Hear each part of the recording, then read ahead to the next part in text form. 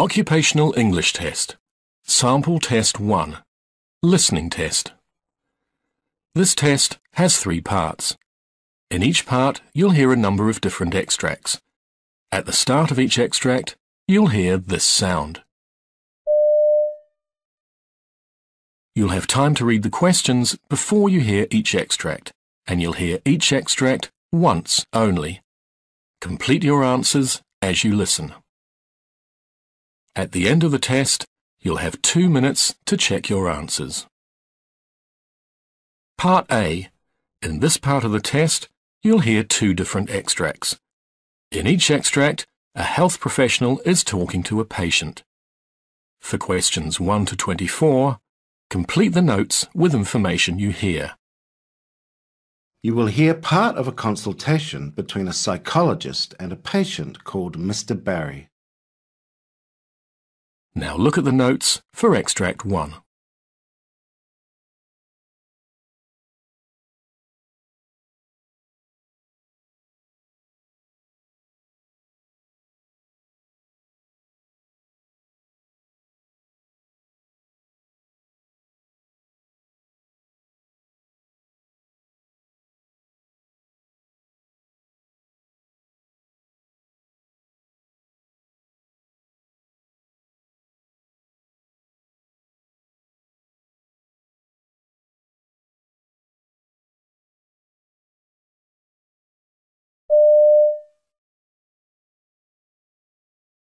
Hi there, Mr. Barry.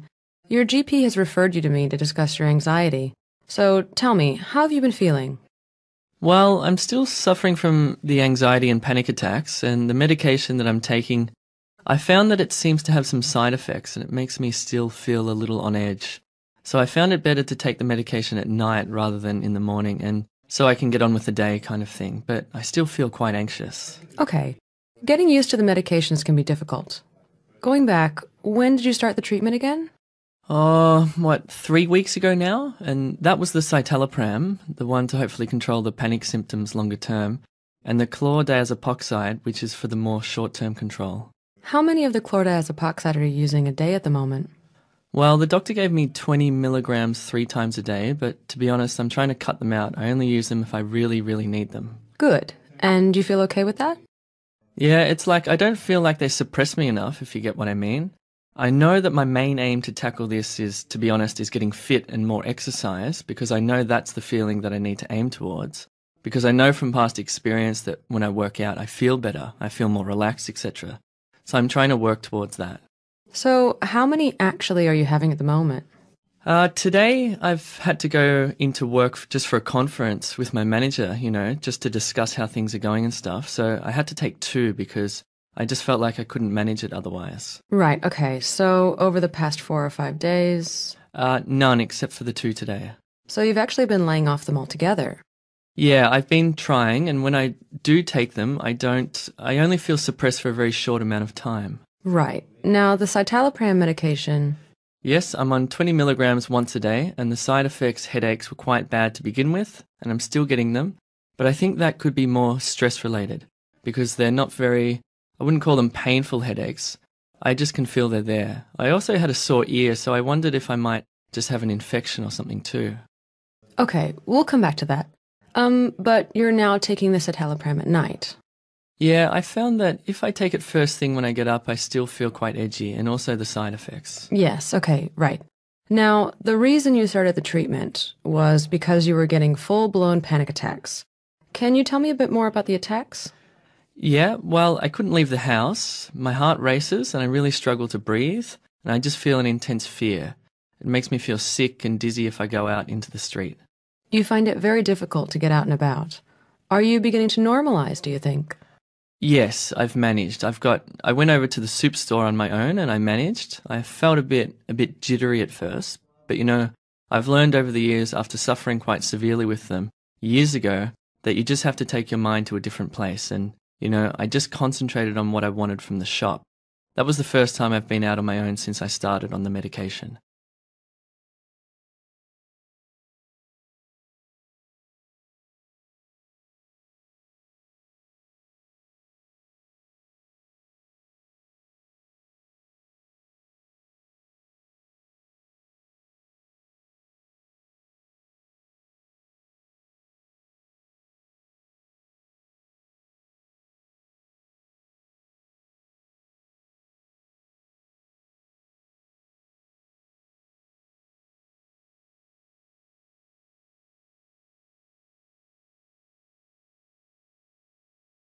Extract 2 questions 13 to 24. You will hear part of a consultation between a GP and a patient called Mr. Martin. For questions 13 to 24, complete the notes with word or a short phrase.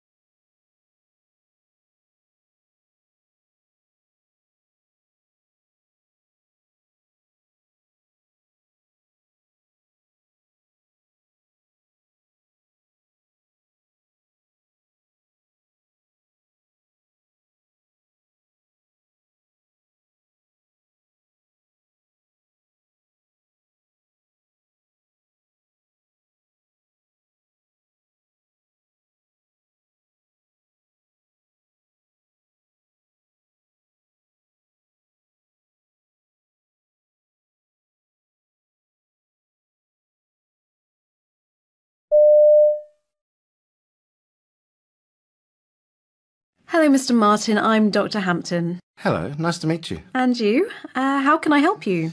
Well, I've come about my stomach. I've had problems with it over the years, on and off, but at the moment it seems to be worse again. Mainly kind of just real sore feelings across here. Okay. When you get the pain, where is it exactly? Can you show me? Yes, it's here. It's sort of across the upper part of the tummy and down here to the middle of the tummy. And how would you describe the pain? Could you put words to it? It's more sore. I can't say it's a real pain. It's more a sore feeling and like irritation, maybe? Right. Does it move around or is it always in the same place? Yeah, I mean, sometimes it always seems to start here in the middle, kind of. I can feel a bit there now, but I've had it more down each side as well, and I didn't know. At one point I wondered whether it was my kidneys or something, or whether it's still the same thing. I don't know. Okay. And you said it's both sides. Do you mean together, or does it sort of flip from one side to the other? Yeah, not together. It goes from one side to the other. So it really moves around this pain, doesn't it? Do you get bloated when you get the pain? Yes, very bloated. And can you tell me how long this has been happening? Well, I first had it several years ago. I had it when I was working, and a doctor I went to see said then it was probably irritable bowel. That was 4 years ago. Right. Was the bloating a part of that too? Yes. And did things settle down for a period of time? Yeah, they settled down when I was watching my diet much more, and when obviously I wasn't as stressed. I'd given up work. Okay. What about your bowels? Can they be a bit variable? Yes, very much so. Could you tell me a bit more about that? Well, I've always had a bit of a problem with constipation, mainly. But I mean, I'm going just recently going perhaps a couple of days and not really going. And then, like, in the last couple of days, every time I eat, I seem to want to go. Right. And are you getting loose motions? It's loose, yes. Right, okay. Yeah, I mean, really, nothing has changed. I mean, I drink loads of water, but when I'm constipated, it's really hard and just like, like small brown pieces when I go. And then when it's loose, it's a bit ribbony. I've always had a bit of a ribbony movement. Yes. Is it true diarrhea or not? No. No, okay. Have you passed anything unusual looking? Any blood or slime or anything strange? No, I haven't. Haven't passed black motions as far as you know? No. When you had the IBS before, what sort of things did you do for it? I think Dr. Dorsey gave me some Colofac, is it? Or something like that? Yes, that sounds right. Was that helpful? Kind of. Because she explained to me about a kind of a spasm thing. But I just kind of watched what I ate again. I mean, it's probably worse if I don't go to the toilet. And so, I try to eat things and, to make sure I do go without taking anything, without any laxatives of any description. And then I know it's probably really old-fashioned, but I take peppermint oil. You know the capsules? And I think they're actually really helpful.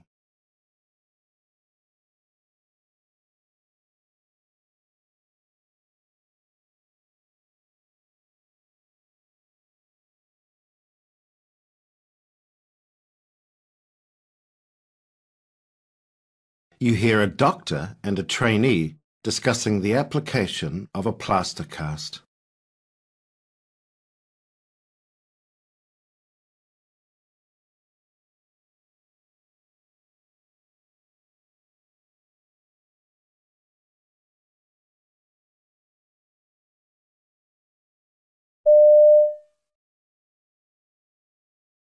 So let's discuss the short arm cast that you're going to apply.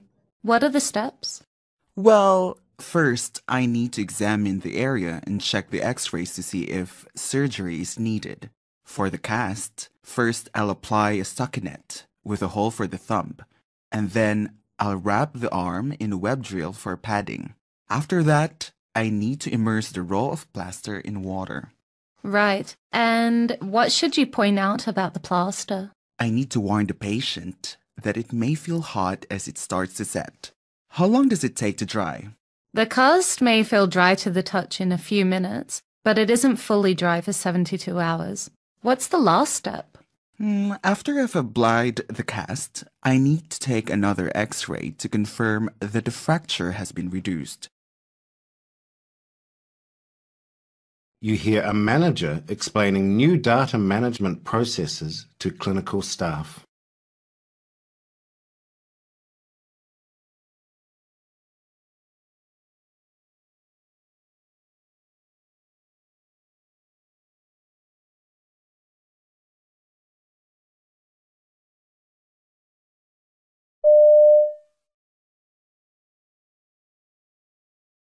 Yes, in the back. You had a question?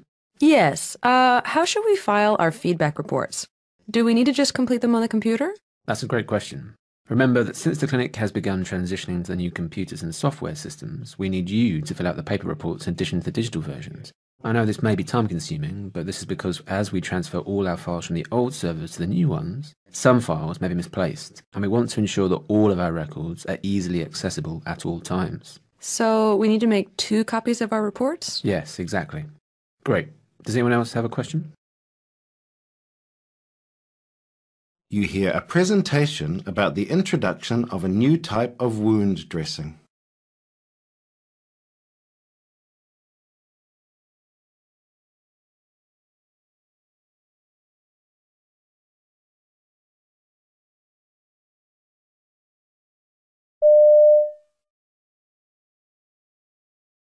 Thank you all for coming. Well, after some research, the hospital has decided to invest in a new type of dressing to care for our patients with chronic wounds, such as those with diabetic ulcers. Although the traditional cloth compression bandages are useful, they need to be changed frequently to promote healing.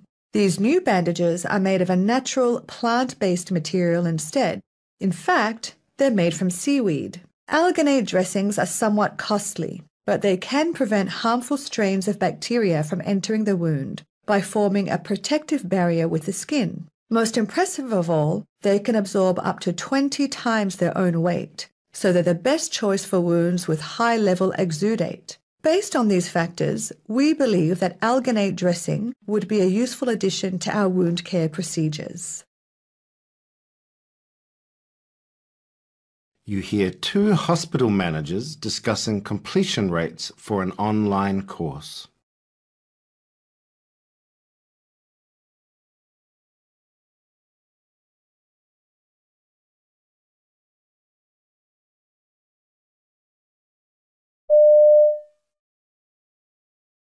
It looks like only around 40% of the staff have completed the online health and safety course so far. Less than half, but the course has to be completed by all staff members by the end of the month. Can we send them a reminder email? We've reminded them by email twice already. I've even phoned a few people. I think we need to bring it up at the general staff meeting next week. That's on Thursday afternoon, right? Will that work with everyone's schedules? It should. All staff members have that time already blocked out. But if anyone can't come, then we can speak to them in person one-on-one. You hear 2 colleagues discussing an online training course.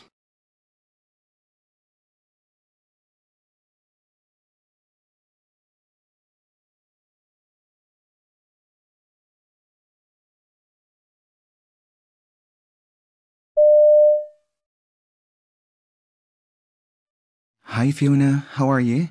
Can I ask you something? Sure, Mug. What's up?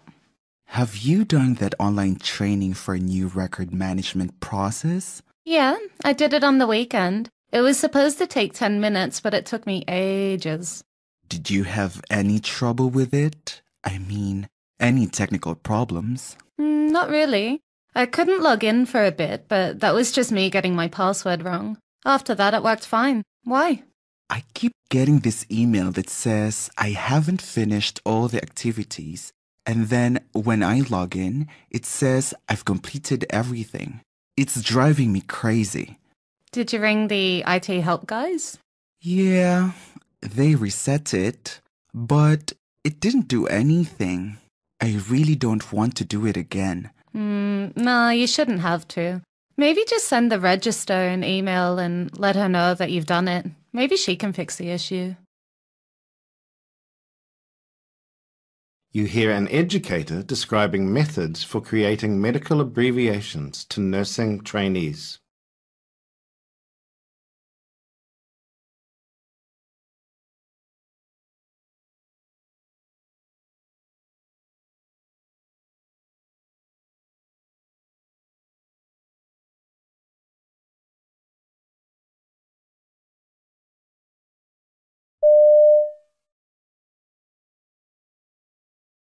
A technical name for the use of first letters is initialing, but I prefer to use the phrase the first letter rule for this method. Abbreviations using the first letter rule commonly identify diseases and diagnostic tests. For example, chronic obstructive pulmonary disease is COPD, or liver function tests are LFTs. In most cases, these letters are pronounced separately as letters, but sometimes key letters or key syllables form the abbreviation. For example, hypertension is abbreviated using HTN, or we see the term atrial fibrillation abbreviated as either AF or AFib. Sometimes the first letters form an easily pronounceable word, an acronym. For example, acquired immune deficiency syndrome becomes AIDS, or severe acute respiratory syndrome becomes SARS. Understanding these principles will help you to more quickly learn the many abbreviations used in local clinical settings.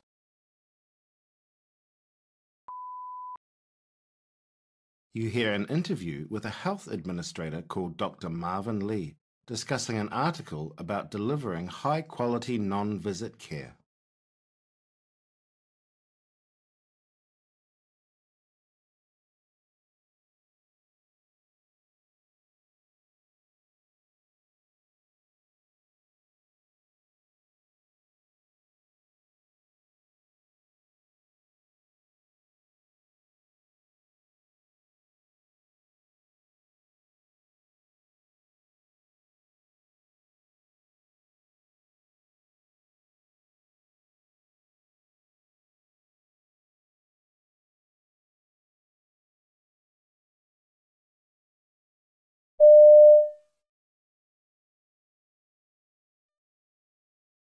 Patients are increasingly seeking to have their healthcare needs met without coming into an office, and there's a strong possibility that non-visit care will become the rule rather than the exception. I'm Jan Dean, and my guest today is Dr. Marvin Lee, co-author of a recent perspective article about strategies for delivering high-quality non-visit care. So, Dr. Lee, what do you think that the transition to non-visit care systems will look like? Well, I actually think you'll see a variety of responses. Existing medical institutions will pilot and are piloting these programs and gradually scaling them up. And at the same time, of course, new organisations are entering the market and changing practices, changing how things are done. So I think it'll be a mix of both of these. And really, my sense of this is that it first has to start with culture, developing a culture for non-face-to-face medical care. Oh, I see. Could you say just a bit more about what you mean by culture here? So what I mean is, if you create a culture in an existing medical organisation where an in-person visit is viewed as what you do after you have tried, in a very safe and highly effective way, to meet a patient's need remotely, I think this will change the game for how generally your organisation will think about the practice of medicine. I do think that we'll see some existing organisations differentiate and make that leap over, yet some new organisations will perhaps be at the advantage of being able to start from scratch. So I think we'll see a blend of these two responses. I see. So, you say in the article that the goal of a non-visit based healthcare system would be to bring as much of the care and social support as possible into the patient's home. Does the technology exist to do that today? I think in many instances, yes, and the technology is really getting better. I think it's important to reflect on how things like smartphones, particularly in the last decade or so, have influenced our expectations. There's been a massive shift in how people in everyday life think about this, and about how they expect to engage with services. So we really have to find a way to map onto that consumer demand. And I think for a lot of the basic medical needs that people have, the tech is there already. So, what kinds of things do you mean? Well, if you look at clinical protocols for primary care, these are designed to help physicians and clients make decisions about appropriate healthcare for specific circumstances. I think you can quite likely do a lot of that very safely digitally before you even consider meeting face-to-face. But what about the times when a patient really has to be there in person? Well, of course there are still those moments, but I think it's more about when that necessity arises. Is it earlier in the process of care or later? And what impact does it have on the patient involved? I think there are smart ways, when you do need in-person visits and interactions, to structure those so they have the least burden on the patient as possible. Could you give an example of what you mean? Well, one example we mentioned in the article is a scenario when a person has to provide a blood specimen or urine. They currently do need to be in person, but instead of building up an incredibly expensive office and lab infrastructure around a city, you could build up a very small collection of centres that would be cheap to operate. The patient could simply drop the specimen at the collection point nearest them, for it to be forwarded to a lab, minimal fuss, and wait for the data you need. So you can accommodate these face-to-face moments efficiently. Finally, how can organizations go about trying to transition towards models that deliver high-quality, non-visit medical care? In time, as the technology and science gets better, gets more precise, organizations should just look at these situations that require in-person attendance by the patient and evaluate them, and evaluate that requirement against the currently available technology to see if it's something that could be safely transitioned to an online remote system. I think it's important to really critically evaluate every moment that someone has come in. And I think that if you do that, you'll start to see clear opportunities to reconfigure your care pathways quite dramatically. Extract 2.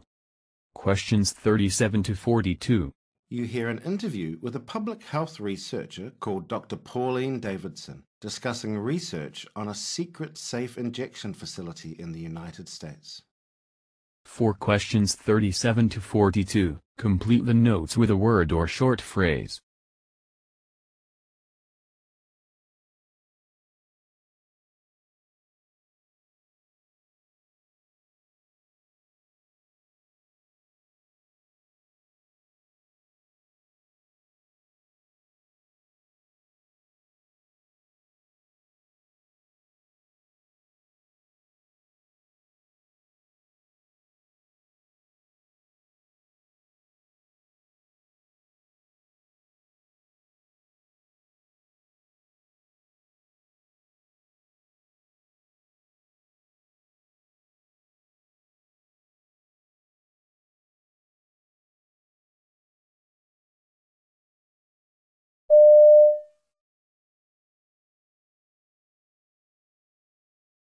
Okay, my guest today is Pauline Davidson of the University of California.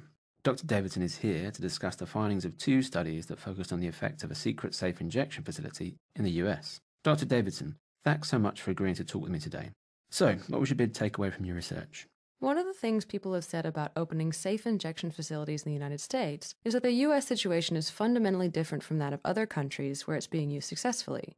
It's an argument that just because it can work in Europe or Australia or Canada doesn't mean that it'll work here.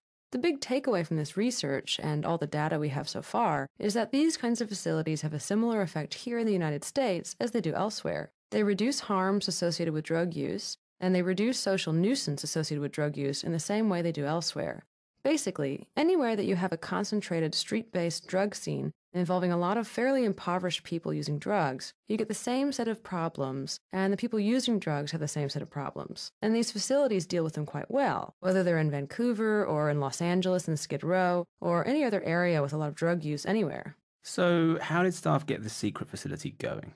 This is an organization that was providing other services to drug users. They were in this really frustrating situation where they had a lot of people they provided services to who were dying of overdoses.